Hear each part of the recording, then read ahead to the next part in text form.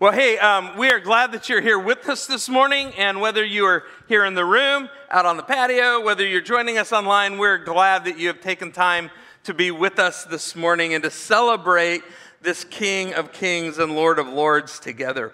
We're in week 3 of a series that we've just called Foundation, where we're working together to build a faith that can't be shaken, because the world continues to shake, right? I mean, man, I hope you're still praying for the people over in Turkey and in Syria, because our world continues to shake, whether it be physically, politically, economically, whatever. Our world just keeps shaking, doesn't it? And just when you think you've got solid ground to stand on, something else happens and everything just shakes. And we want to build a faith that can withstand all of the craziness of this world. A faith that can stand up against all of the stuff that happens in the world, and a faith that can help us to have life abundant. And so we've started into this series. In the first week, we looked at the importance of building a strong foundation, just like you would in a house. A foundation that will last, that won't crash and burn. We also looked at who God is. And we discovered that He is eternal, He's omnipresent, He's omnipotent, He's a creator. And because He's a creator, He's the definer of all things. He's the sustainer of life. And we looked at how God created everything that there is, and He saw that it was good. And then He created you and me. He created mankind, and He said, this is very good. But then last week, we looked at how, just a couple chapters into the whole story, how mankind decided that we were going to take what God created as good and that we were going to turn it upside down. That we were going to break all the good things that God had given to us. And that we would, just like Adam and Eve and just like the serpent, that we would all of a sudden fall to temptation. And that would bring shame and blame and sickness and even death.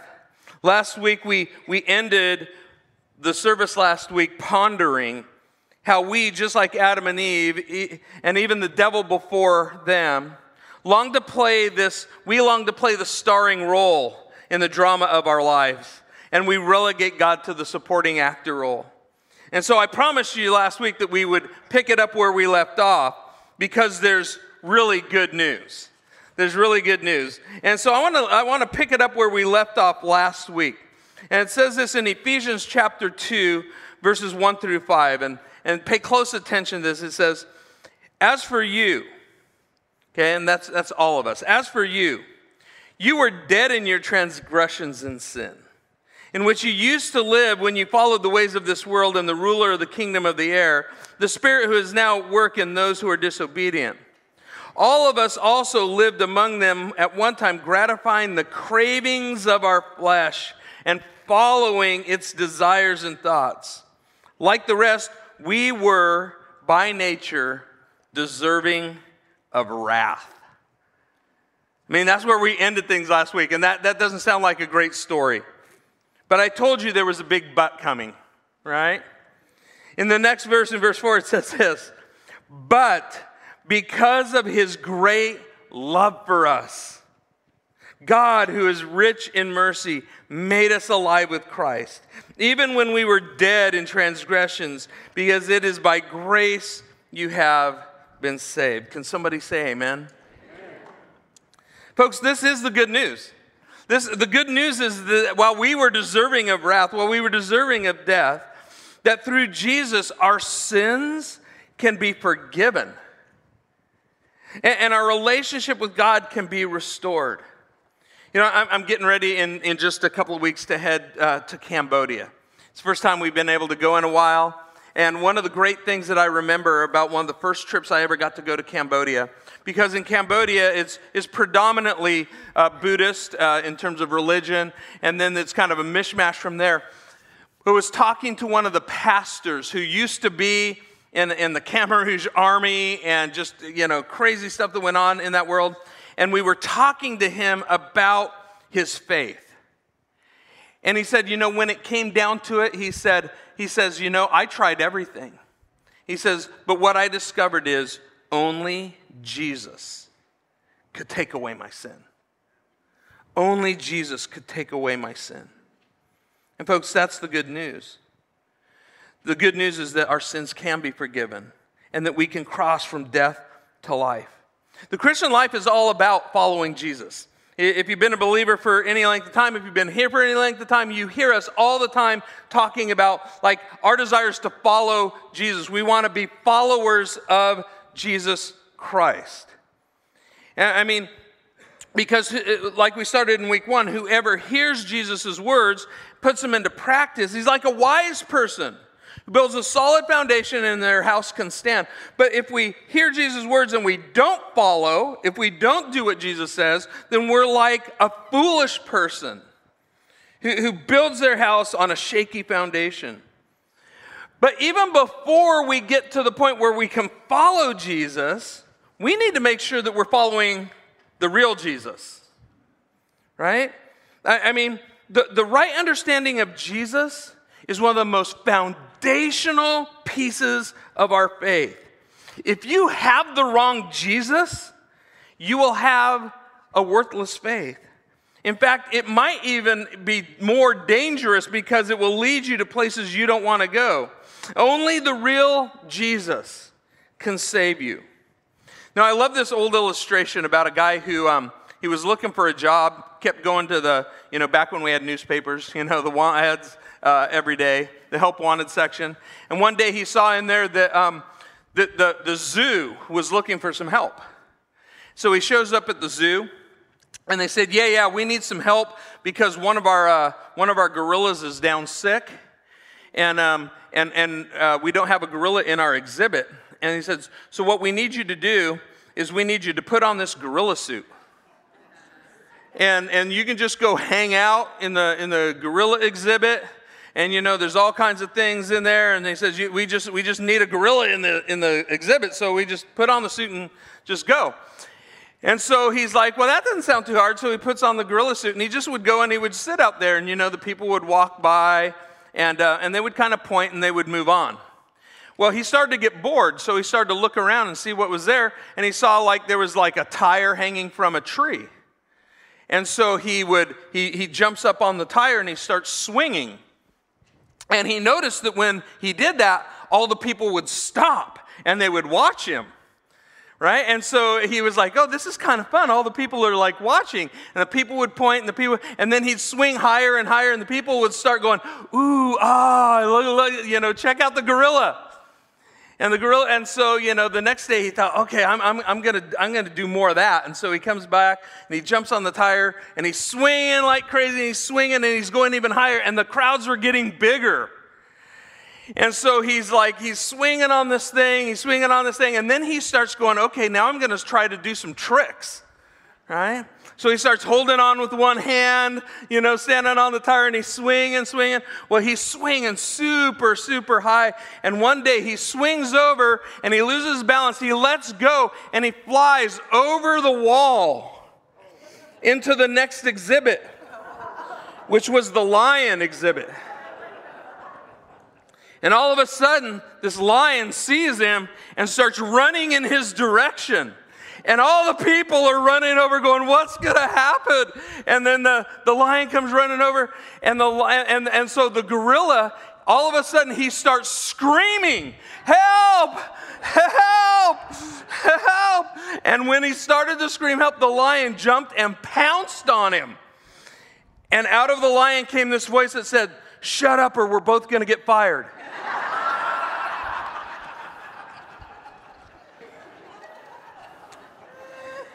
You see, the reality is that there's some things out there that might look right.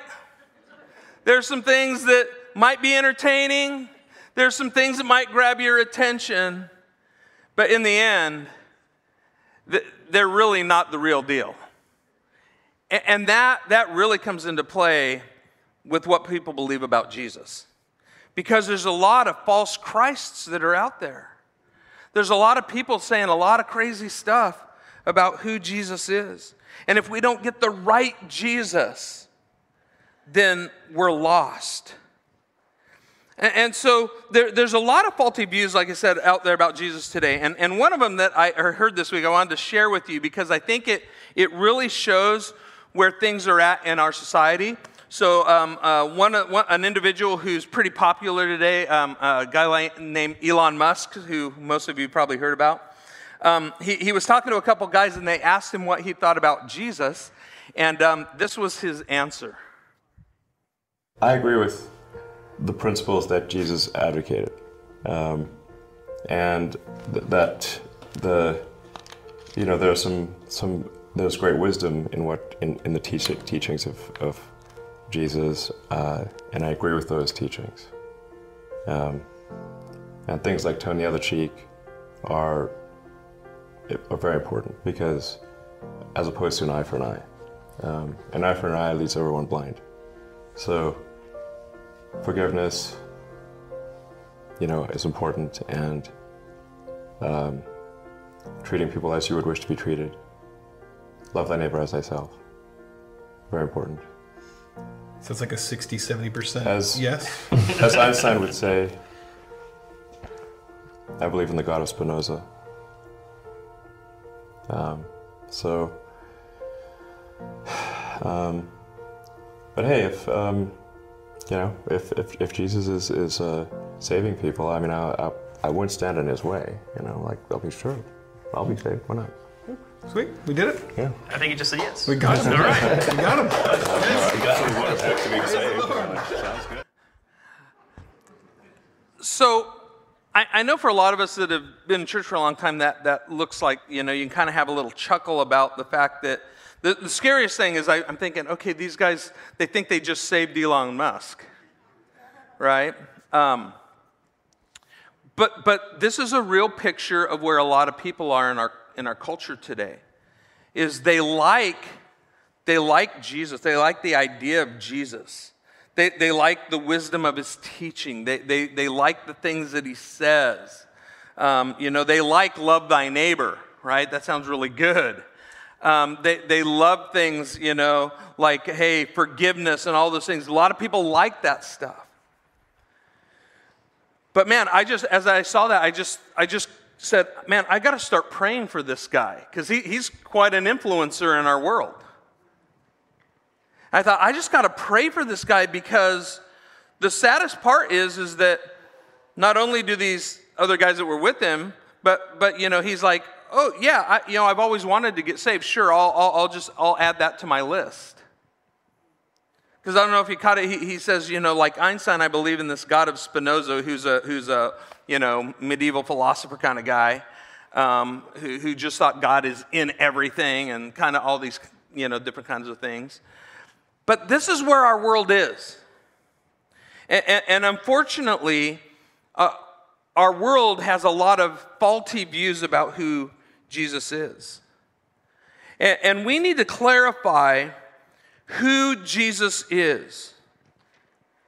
So this morning, we want to take a look at the real Jesus and who the real Jesus is. And one of my favorite passages of Scripture that just talks about who Jesus is found in Colossians chapter 1, verse 15 to 19. And actually, I'm going to read through, I think, verse 22. And it says this: the Son, okay, this is Jesus, he's the Son. The Son is the image of the invisible God, the firstborn over all creation. He existed before anything was created and is supreme over all creation. For through him, God created everything in the heavenly realms and on earth. He made the things that we can see and the things that we cannot see, such as thrones and kingdoms and rulers and authorities. In the unseen world, everything was created through him and for him. He existed before anything else, and he holds all creation together. Christ is also the head of the church, which is his body. He is the beginning, the supreme over all, who raised from the dead, and he is the first in everything. For God, in all his fullness, was pleased to live in Christ. And through him, God reconciled everything to himself. He made peace with everything in heaven and on earth by means of Christ's blood on the cross. This includes you who were once far away from God. You were his enemies, separated from him by our evil thoughts and actions. Yet now, as he has reconciled you to himself through the death of Christ in his physical body, and as a result, he has brought you into his own presence, and you are holy and blameless as you stand before him without a single fault. Man, there's a lot of good stuff in that thing. But the first thing that we find is this. Jesus, if you want to know the real Jesus is God. We've talked about that a lot before when we were in our study in John chapter 1, verses 1 through 3. It says, in the beginning was the Word, and the Word was with God, and the Word was God, and he was with God in the beginning, and through him all things were made. Without him nothing was made that has been made. Colossians 1, 16, 17, the verse we just read, it says, everything was created through him and for him. He existed before anything else, and he holds all creation together. Little words are important. I mean, it says everything was created through him. Do you remember how, a couple weeks ago when we talked about God, do you remember how did God create everything? How did God create the heavens and the earth? What did he do to create it? He spoke it. So what do you use when you speak? The Word. Who is the Word? Yeah, Jesus, right? And John says, in the beginning was the Word. So when Jesus spoke, right, so everything was created through him. Jesus was with God in the beginning, creating everything. So Jesus didn't just show up at Christmas. You know, it wasn't like, you know, God was writing the story, things went bad, and he's all, oh my gosh, I got to send somebody, I need to get a Jesus and send him down there, right? No, Jesus was there from the beginning. We'll talk more about this in a couple of weeks, but this whole idea of the triune God, right? Father, Son, and Holy Spirit together, which, let's just get this straight. We don't fully understand how that works. Because without faith, it's impossible to please God. Right? There's parts of that you know, if you just think about it all the time, you know, your mind will just melt. But it's something that we believe by faith because God's word says that it's true. So everything was created through him. And then here's the other thing. Everything was created for him. I mean, for him. And we're going to jump back to that in just a minute. Well, actually, look, so everything's created for him. And if everything that's created for him, were you created? So you are created for him. See, one of the biggest issues that we have in our culture today is everybody wants to like write their own story. We hear about that all the time, right? You got to write this story, you know, it's your journey, it's your story, it's your thing. It sounds really nice, but here's the reality. You are created for him. And if you don't let him be the one who guides your story or guides the journey of your life or who brings you from death to life, then you're just lost in a story of your own design. And that's what happens. And people are wandering, trying to write their own story. And I want to tell you this morning. Jesus has a story for you. And it's better than the one that you can write. You were created for him and for his glory because he's God. And he existed before anything, and he holds all creation together. That's pretty important. Because what if he stopped holding it all together today? I mean, you think we can make a mess of things? What if he decided to just like, you know, I'm tired of holding it all together. I'm tired of holding the universe together. Right? When you think about creation and all the ways that this happened, I mean, I love this. The earth, okay, the earth, this kind of globe that we live on, right? It's spinning on its axis at about 1,000 miles an hour, right? Anybody feel it? That's pretty bizarre. I mean, if I put you in a car and drove 1,000 miles an hour, or I guess a plane, right, you would feel it. But we're all like spinning at 1,000 miles an hour. And yet God's worked it all out so that none of us fly off. So, and here's even better.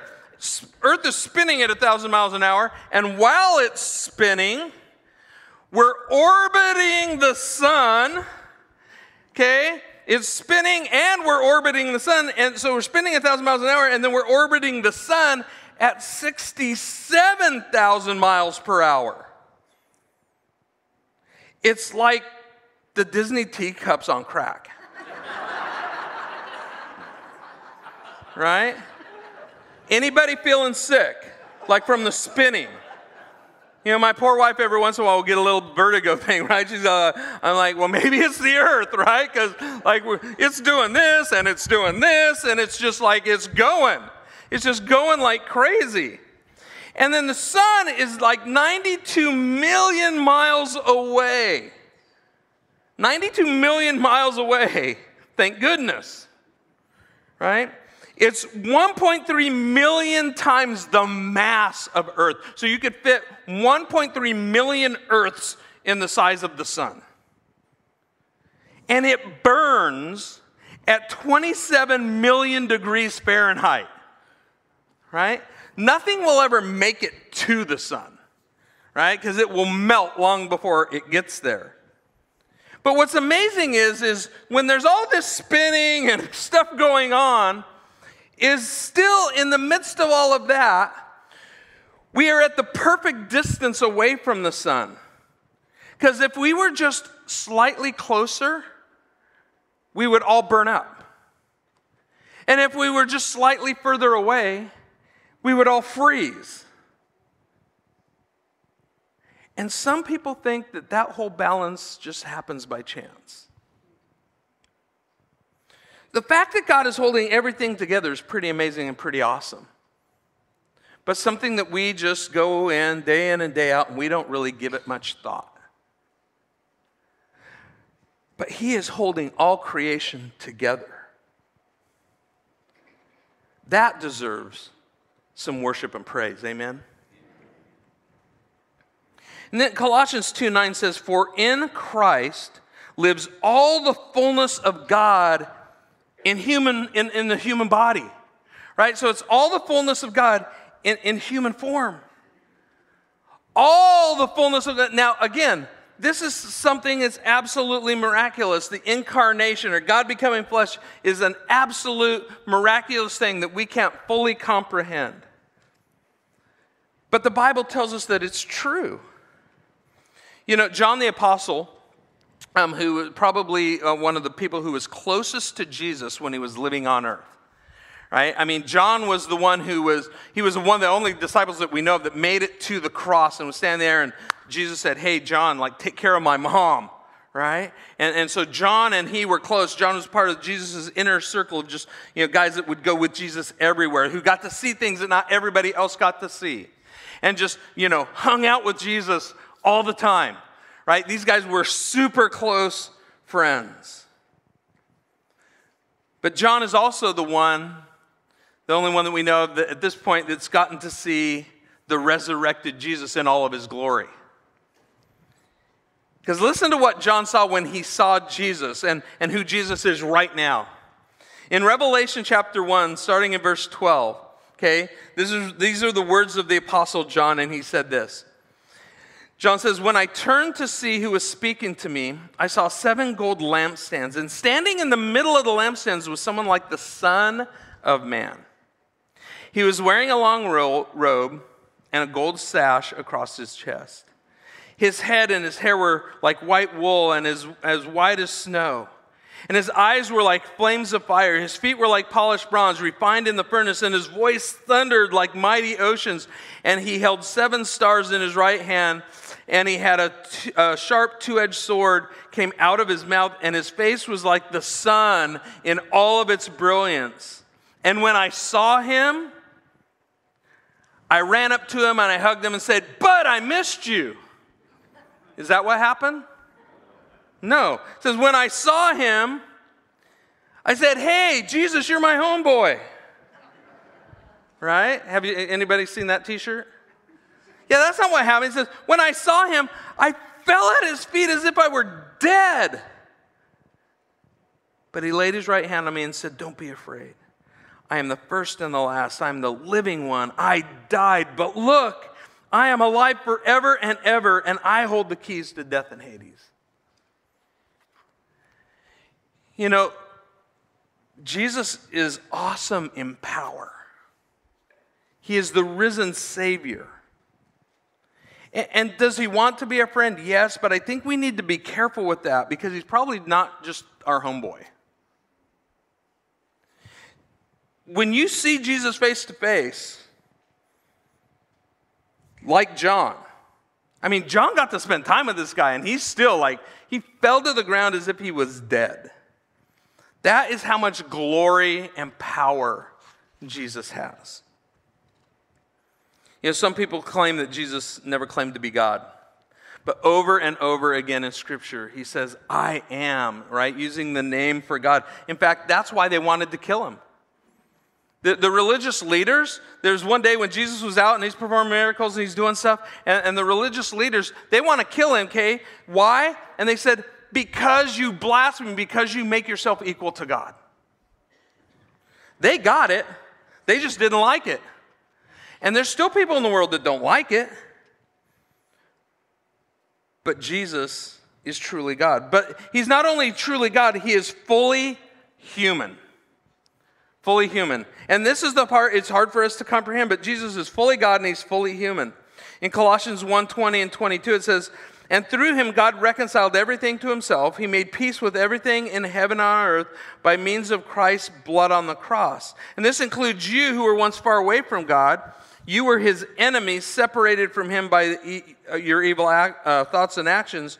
Yet now he has reconciled you to himself through the death of Christ in his physical body. Back to the Gospel of John. John said in John 1:14, the Word became flesh, and he made his dwelling among us. And we have seen his glory, the glory of the one and only Son who came from the Father, full of grace and truth. In 2 John, okay, it's only got one chapter, 2 John, verse 7, it says, where John says this, I say this to you because many deceivers have gone out into the world, and they deny that Jesus Christ came in a real body. Such a person is a deceiver and an antichrist. Hebrews 14:14 says this, therefore, since we have a great high priest who has ascended into heaven, Jesus the Son of God, let us hold firmly to the faith that we profess. For we do not have a high priest that is unable to empathize with our weakness, but we have one who has been tempted in every way, just as we are, and did not sin. So let us then approach God's throne of grace with confidence, so that we may receive mercy and find grace in our time of need. Here's the good news. The greatest news ever is that not only is Jesus God, but Jesus became human, and he lived life here on earth just like we did. And he understands us, right? I guess the thing today is he gets us, right? If you've seen the commercials, right? Jesus understands. And whatever you're going through, Jesus understands it. He knows what it's like to be hungry. He knows what it's like to be cold. He knows what it's like to be hurt. He knows what it's like to have pain. He knows what it's like to be rejected. He knows what it's like to have nothing. He knows what it's like to have everything. Jesus understands. And that's one of the most amazing things. And he had to do that so that he could shed his blood on the cross so that our sins could be forgiven. You know, and lastly, the thing that we're going to kind of end with this morning is this. Jesus is the way, he is the truth, and he is the life. John 14:6 says, Jesus answered, I am the way, the truth, and life. No one comes to the Father except through me. See, Jesus is the way. He's the only way to salvation. And that doesn't play well in our world. You know, people today say, man, that just sounds so narrow-minded. Like that Jesus is the only way. It always has been. It always has been perceived as narrow-minded. You know, the Romans hated the Christians. One of the reasons that they hated them the most is because they refused to worship Jesus and all the other gods. They actually, at times, they were like, hey, yeah, we'll just make another statue of Jesus, add him to the rest of the gods. He can just be like one of the other ones, right? And people today still try to do that. They try to add Jesus to all the other religious stuff in their life. It's kind of like a spiritual smorgasbord, right? They kind of walk in, they're like, okay, I'll take a little of this and a little of this, and oh, I like that. That sounds really good. You know? And people are mishmashing this faith together. But here's the thing. Jesus is the only way. He didn't leave himself open to like, oh, you just believe in me and then you can pick whatever else you want. No, he's the only way to salvation. Acts 4:12 says this, salvation is found in no one else, for there is no other name under heaven given to mankind by which we must be saved. The way that we must be saved is through Jesus Christ. Jesus is the way, and he's also the truth. He defines what truth is. There's the big thing in our world today is, like, hey, you do your truth, right? You can have your truth. Just let me have my truth. And we've talked about this before. There's this huge problem with that is what happens when my truth bumps into your truth, right? Jesus alone is truth. I love it in John chapter 18 when Jesus stands before Pilate, right, just before he's crucified. And he's standing before Pilate, and Pilate looks at him and he says, so you're a king then, right? And Jesus answers Pilate and he says, well, you say I'm a king, but then he says, in fact, Jesus says, the reason I was born and came into this world is to testify to the truth. Everyone on the side of truth listens to me. Jesus has the truth. He is the truth. Jesus doesn't just teach truth. He is truth. And so whatever Jesus says is true. The problem is that there are a lot of people running around the world and they like to believe what they want to believe, and then they go try to find something to prove their truth.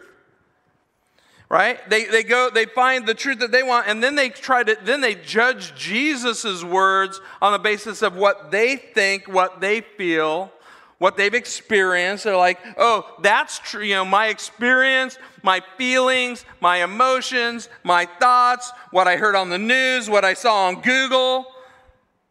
People are like that, you like pick what you want to believe, and then you go try to like prove that that's the fact. And Jesus says, no, it's not how this works. Jesus says, you trust me. I am the truth. And I will help you weigh everything else and determine whether or not that stuff is right or wrong. I hear it all the time. There's a lot of people that are like, you know what? I like Jesus except for this. I like Jesus except when he says this, right? Except when Jesus says, I can't do what I want to do. But Jesus is the truth, and he can't be anything else. When Jesus was walking with his disciples, one day he said, in Matthew chapter 16, it says, when Jesus came to the region of Caesarea Philippi, he asked his disciples, who do people say the Son of Man is?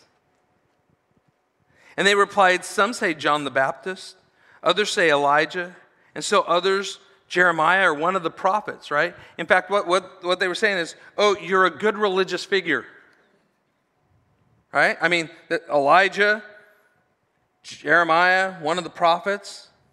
And there's still people saying the same thing about Jesus today. There's a lot of opinions and a lot of other ideas about who Jesus is, and a lot of the other religions of the world teach a lot of different things about who Jesus is. The Mormon Church, right? Church of Jesus Christ of Latter-day Saints. In Mormonism, Jesus is a creation. He's a product of a relationship between a god and his goddess wife, who were people from another planet at one time. And he's a brother of Lucifer. Right? That's a Jesus that's out there. But he's a Jesus in a gorilla outfit, right? So to speak. That's not the Jesus that the Bible teaches. And again, I'm not saying this to offend somebody. I'm saying this because I want people to know the truth. It's like, it's okay. Don't get mad at people when they don't have it right. Help them find the truth. And who is the truth? Yeah. Jehovah's Witnesses, they deny the deity of Christ. They believe he was just another human. In Islam, they say that Jesus was a great prophet. They believe in Jesus and his teaching, but they just say he was a great prophet, just like one of many. Right? He was just in line, not quite as great as Muhammad, but he was a great prophet. Right? He was a great teacher, and a lot of people want to believe Jesus is a great teacher. But then other people have some pretty crazy ideas about Jesus. Scientology, right? Scientology, their founder, L. Ron Hubbard, he said this about Jesus, which I think is really quite interesting. He says, Christ never existed, but was only an idea electronically implanted in our minds during the between lives period, and we call this implant, he calls it R6. And he said, somebody on this planet, somewhere around 600 BC, found some pieces of this R6. But we don't know how they found it, but we think they were watching a madman or something. But since that time, they have used it, and it became known as Christianity. And Christ died for his own sins, not yours and mine. Okay? There's a lot of teaching out there about who Jesus is. But we have to worship the real Jesus. And we, one of the greatest things that I heard this morning was chatting with Ireland right before she got baptized. And she said, I'm so excited today because this is my choice to follow Jesus. Super glad the family's been bringing her, and she said, that stuff. But she's like, no, I know who Jesus is. Jesus is my Savior. Jesus is my Lord. There's still a lot of people out there in the world, they believe a lot of stuff about Jesus. But on that same thing, when Jesus says, hey, who do people say that I am? The next line in Matthew 6:15 says this. Jesus turns around and he looks at these disciples and says, but what about you? Who do you say I am? Who do you say I am? I think you just need to let those words sink in deep today. Who do you say Jesus is? Simon Peter answered, you are the Messiah. You are the Son of the living God. And Jesus replied, blessed are you, Simon, son of Jonah, for this was not revealed to you by flesh and blood, but by my Father in heaven. Who do you say Jesus is? I'm sure that many of you are aware of the famous trilemma given by apologists such as C.S. Lewis and Josh McDowell. And they basically say, hey, look, there's three options about who Jesus is. He was either a liar, the greatest deceiver that ever lived, or he was a crazy man who pulled the wool over everyone's eyes. He was a lunatic.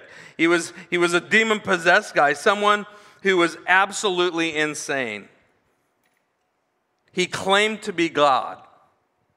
So the question is he's either a liar, a lunatic, or he is who he claimed to be. God himself in the flesh. And the question this morning is still the same. And Jesus asked you and I the same question that he asked those disciples so many years ago. Who do you say Jesus is? Who is he? Is he just kind of an add-on to your life? Is it, like we said last week, is he just a supporting actor in the role of your story? Or is he the King of Kings and the Lord of Lords? Because if he is who he says he is, then he deserves all the glory, all the honor, and all of our obedience. He's not somebody who we just trifle with. He's not somebody who we kind of hang out with, once a week or we give a little bit of attention to here and there. If he is the one holding all the universe together, if he is the King of Kings and the Lord of Lords, if he is the one who holds eternity in his hands, then folks, we better pay attention. And the question is, what are you going to do with that this morning? Jesus wants so desperately to have a relationship with you. And the Bible is filled with titles of Jesus. And I love, there's an evangelist guy, his name's J. John. He's a pretty funny guy, he's from England. And I loved what he said about Jesus. He was going through the titles of Jesus, and here's what he said. He says, the Bible says Jesus is the bread of life. He said, so that bakers could understand him. Jesus is the living water, so that plumbers could understand him. Jesus is the light of the world, so that the electricians could understand him. Jesus is the chief cornerstone, so that the architects could understand him. Jesus is the morning star, so that the astronomers can understand. Jesus is the hidden treasure, so that the bankers can understand. Jesus is a great physician, so that the doctors and nurses can understand. He's a great teacher, so the educators can understand.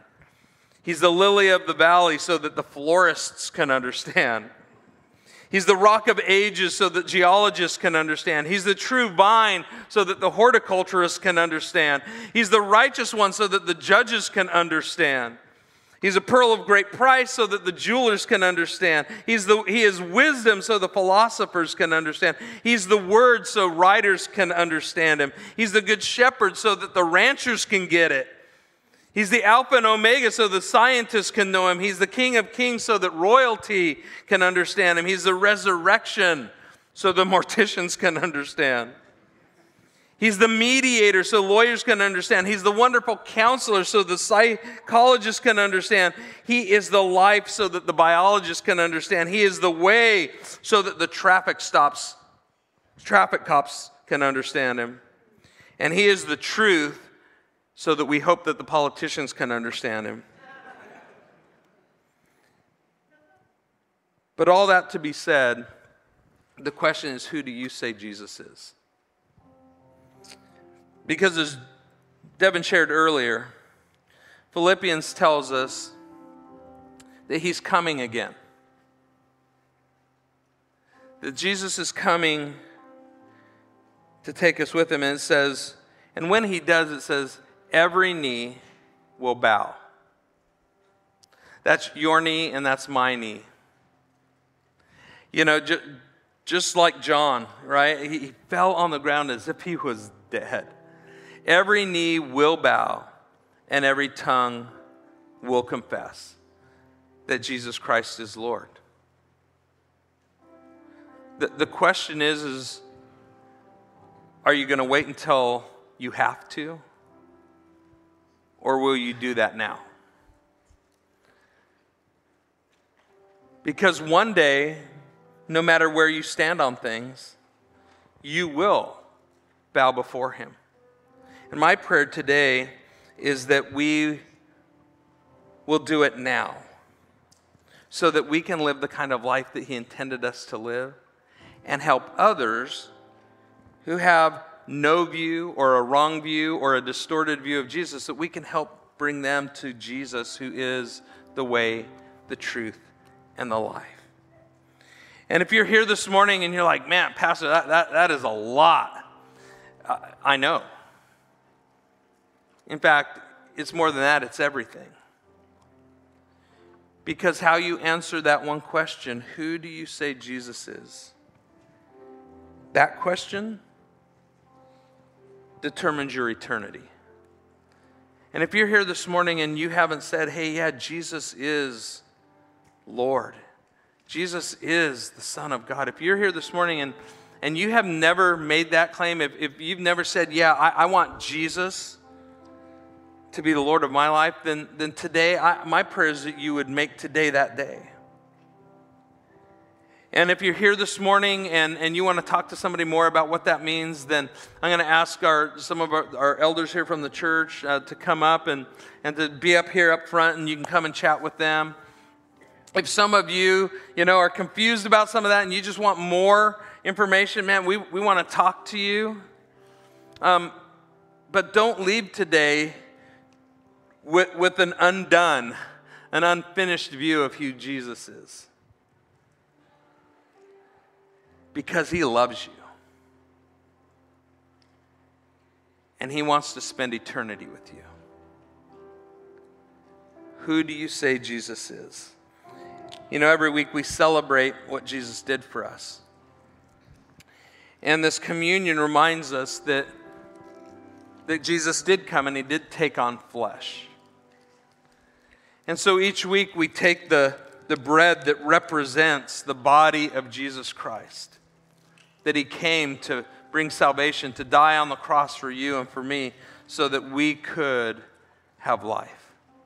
So let's take that bread together and celebrate his life. And the cup represents his shed blood that reminds us that Jesus' blood forgives our sins. He paid the price that we could not pay so that we could have freedom and forgiveness of sins. So let's take that together.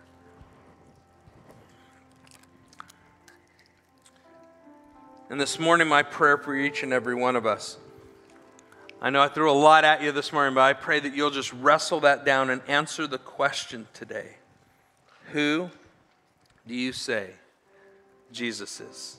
We're here for you. We'd love to talk to you. We'd love to pray with you. If you've got some other things that you'd like to pray about, you can find somebody in one of the blue shirts, or we'd love to pray. You can head back to the areas in the back corners for prayer, but we would love to talk to you more because eternity hangs in the balance. Let's pray. Our Heavenly Father, thank you. Thank you, Lord. Thank you, Jesus. We give you all of the glory and honor and praise. Father, we recognize you as God. But Father, we're so thankful that, Lord, you came for us to give us eternal life. And we thank you, Father, that you didn't make this difficult. That, Father, we just need to come to you and acknowledge you for who you are. And that, Father, when we believe, you give us the gift of eternal life. We love you, Father. We praise you. We pray all this in the powerful name of Jesus, the King of Kings and the Lord of Lords. Amen.